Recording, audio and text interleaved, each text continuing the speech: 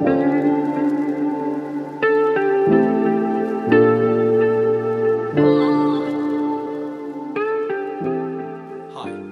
to another video from the CTED Clinic. My name is Dr. Mike Lloyd, I'm the director of the clinic, and today I'm going to be talking about why it can be difficult working with internal experience or inner experience. This is especially relevant for people with other specified dissociative disorders, but is also for dissociative identity disorder presentations as well. The term inner experience that I'm going to be speaking about today is largely taken from Suzette's book, Coping with Trauma-Related Dissociation.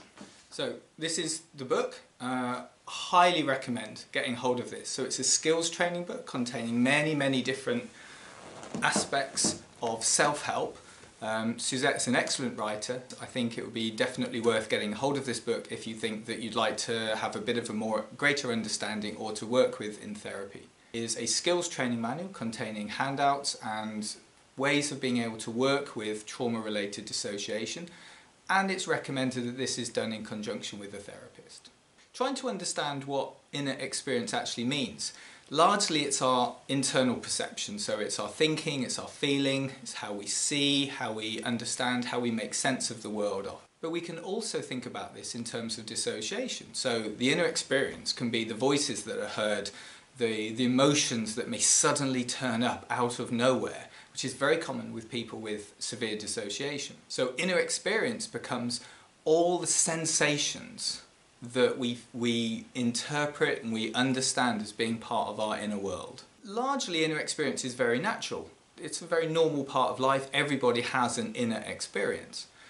Unfortunately, what can happen in people with trauma histories though is that this inner experience brings about feelings of shame or sadness, guilt, rage sometimes, and this makes it extremely difficult and develops what the structural dissociation model calls the phobia of inner experience. This phobia is very powerful.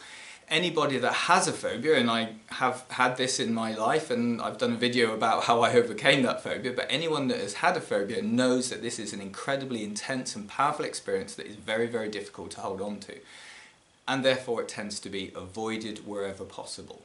Certainly in people with dissociation, if there are internal voices, then it might not just be the inexperience of the self that is difficult, and I'll come on to explain what I mean by that, but actually the inexperience can be brought in by other parts, so the alters, the others, the dissociated states from traumatic experience can bring their own level of sensations, all of which can become overwhelming. What I'd like to talk about then is 4 reasons why this inner experience can be so difficult. Trying to help people realise that not wanting to have it is actually a normal reaction when things are really difficult.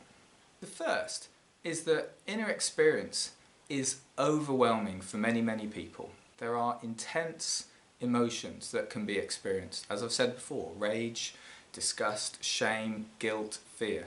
And while many people are able to manage such incredibly intense emotions, people that have got trauma histories, especially attachment-based trauma histories, often have a lack of regulation of this inner experience. That means that the caregivers early in life didn't really show the person how to manage intense emotions. Often the caregivers may have been the cause of those intense emotions, so certainly they're not going to be around to help a person manage and cope if they were the ones that were leading to those emotions in the first place. So we have a lack of regulation or containment about the individual so that they don't actually know how to manage those emotions. And that's fair enough. If no one's been shown how to do something, there is a lack of expectation, or should be a lack of expectation, that they can manage those things really well. So when we talk about unregulated emotions, which is something that's mentioned a lot in diagnoses of things like emotionally unstable or borderline personality disorders, that the person's never actually been shown how to do it. So having an experience, not knowing how to deal with it, leads to stress, leads to anxiety, leads to avoidance, leads to the phobic response. That's the first one. The second is that we often interpret our inner world as either being good or bad. We do this with lots of things, so our inner world doesn't make it's not surprising that we would do exactly the same. I'm going to quote from Suzette's book here to try and help understand how this good-bad thing takes place. So Suzette writes, "Anger is bad and dangerous, so if I feel anger, I must be bad and dangerous."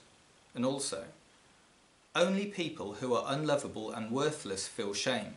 So if I feel shame, it means I am a failure and unlovable. What Suzette is saying is that our internal experience leads us to interpret things about ourselves rather than being able to understand that the inner experience is very natural and is a consequence of our lived experience. If bad things have happened to us, we tend to have bad thoughts and bad feelings. That doesn't make us a bad person.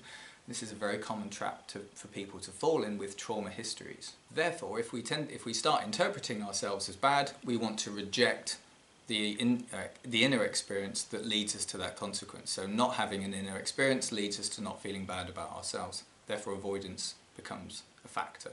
The third reason that we find it so difficult is that the inner experience can be a reminder of our trauma. The things that happen to us come back through our inner experience, one of which is memory. Therefore, the memories trigger trauma reactions. The trauma being an intense, very quick anxiety reaction brought on by something happening in the environment that can trigger a thought, can trigger a feeling, can trigger a memory. And that fear, that leads to a dissociative reaction for many people.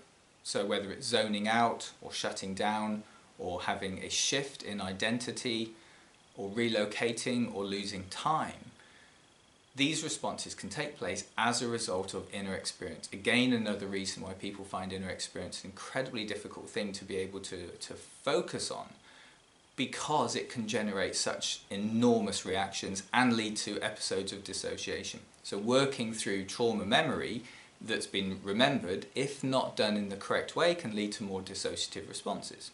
This is why the phase treatment model, again mentioned in another video, is so vital, because it's about stabilizing the ability for the individual to hold on to that trauma memory before a dissociation happens.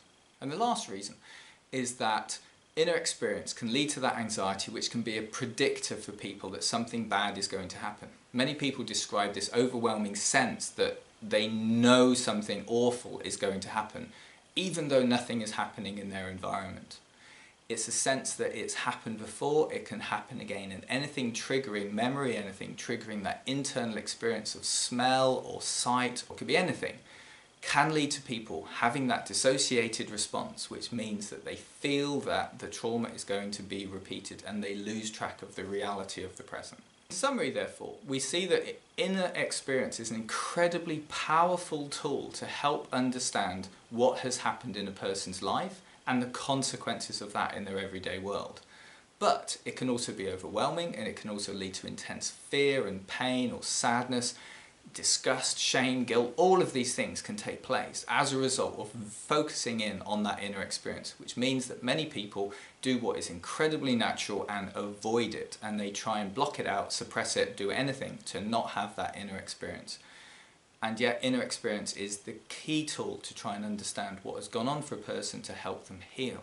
So to overcome the inner experience is then one of the key tasks of therapy. This is why it's so important and why it can be so problematic in short-term therapies, because that inner experience needs time to solve, to be able to create a foundation, a structure by which the person can maintain and manage the emotions of that inner experience without dissociating. So I hope this video has been helpful. Please do check out some of the other ones, because some of the other videos are linked to what we've spoken about today. If you'd like more content, please like and subscribe. And I will hopefully see you again in the next video. In the meantime, please do take great care.